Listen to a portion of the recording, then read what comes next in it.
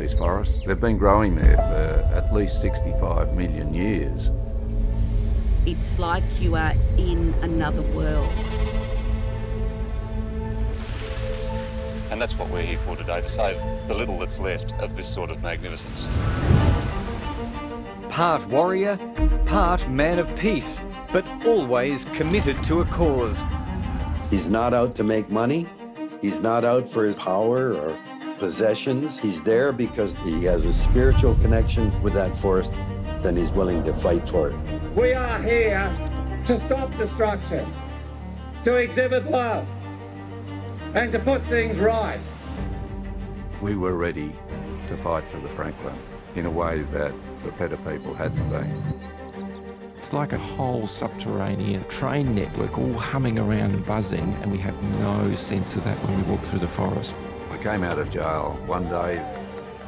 The next day was elected into Parliament. The worst nightmare of the major parties had become a reality. There's no doubt that people felt like he had no place to be in Parliament. A gay man, and then women turned up. It was an incredible baptism by fire. Oh, well, I've had shots fired in my direction. Vigilantes come in the night. What you did say was a complete embarrassment, not only to yourself, but to the Australian people. I thought I was on my own for the rest of my life.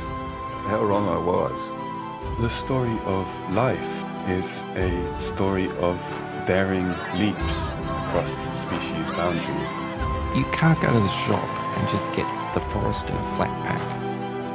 For him to grow the way he did was remarkable, absolutely remarkable.